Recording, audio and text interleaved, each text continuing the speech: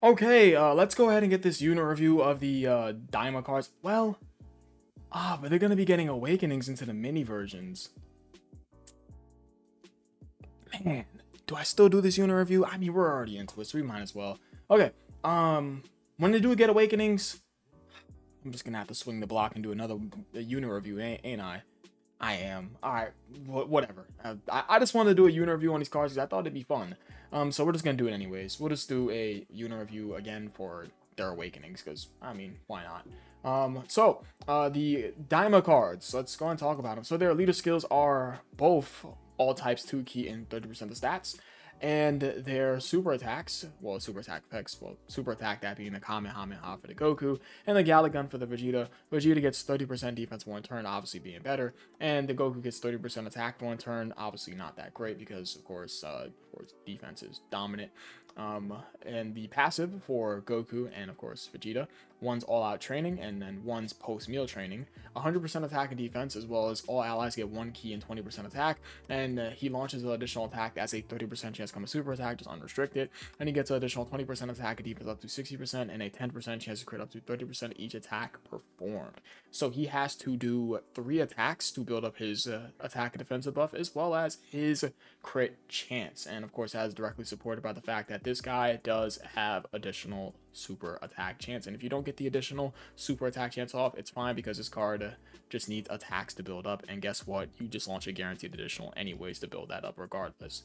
And of course the nice thing about this card is the fact that he is supporting.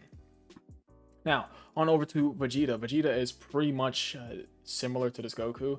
Only thing that's really different is the fact that he has guard chance, and he has to take hits to build up. And he's giving key and defense rather than Goku's key and attack. So this guy has to take 3 hits to build up, and Goku has to do 3 attacks to build up. Goku is meant to be more offense oriented because he has additional super attack chance, as well as him giving attack support.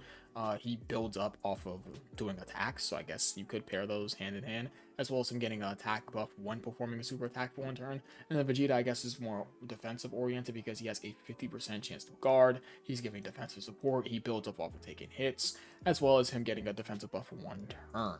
And the link set for the Goku: Saiyan Warrior Race, All in the Family, Experienced Fighters, the Saiyan Lineage, Shocking Speed, and Prepare for Battle, as well as his categories being Pure Saiyan, Goku's Family, Kamehameha, Turtle School, Bond of Friendship, Accelerated Battle, Bond of Parent and Child, and Earthbred Fighters, as well as Vegeta's categories being on Pure Saiyans, Vegeta's Family, Worthy Rivals, Gifted Warriors, Bond of Parent and Child. So he has much more or less categories than a Goku in his link set, that being Saiyan Warrior Race, Prodigies, Experienced Fighters, the Saiyan Lineage, Royal Lineage, and Prepare for Battle. So Goku would have the upper hand in links because he has links like All in the Family, he has Prepare for Battle, Shock and Speed, and the Saiyan Lineage. That combo of links is just crazy for linking up with Ki. But yeah, that is pretty much that for the Daima cards. Let's see what 200% leader skills these cards are on. Now, I did load up these pages a little late, so yeah, I knew my Chrome was gonna freeze. I loaded up these pages as soon as I got home, and I had to go feed my dog, and I just let it load, and it just stood static, just there for a little while. So Goku's 200% leader skills that he's on 6 200% leader skills, and the Vegeta 200% leader skills he's on, I don't imagine there would be a lot. He's on 3. It makes a lot of sense considering the fact that he's not in many categories. So yeah, so that would be all. His best linking partner would be the SSR to, okay, that's a Dragon Ball Heroes card, but what Dragon Ball Heroes card is this? It's Xeno Vegeta. Oh my god, I forgot his name. That's how you know I'm not really into Dragon Ball Heroes. He's a summonable card, right? I believe he's summonable. Yeah, I'm pretty sure this guy's summonable. Same with, I'll see the Goku's best linking partner. It's the SSR to the transforming Goku. Oh my god, good lord. So that's about it. Can't really say are they performing great for this match. They're just trophy cards, to sum it up, and it came out just about 4 days ago.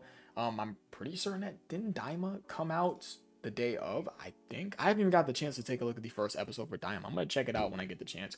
But that's gonna be about it. I appreciate you guys for watching. You guys are the best. We're gonna do another video on their post awakenings, because why not? Yeah, why not?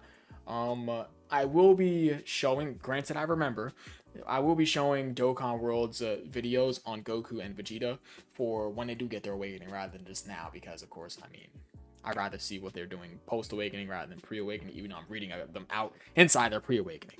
But yeah, I appreciate you guys watching. You guys are the best. Join the 24/7 Discord server. A link is down below in the description for you guys to join today. And that is all. Leave a like, subscribe. Peace.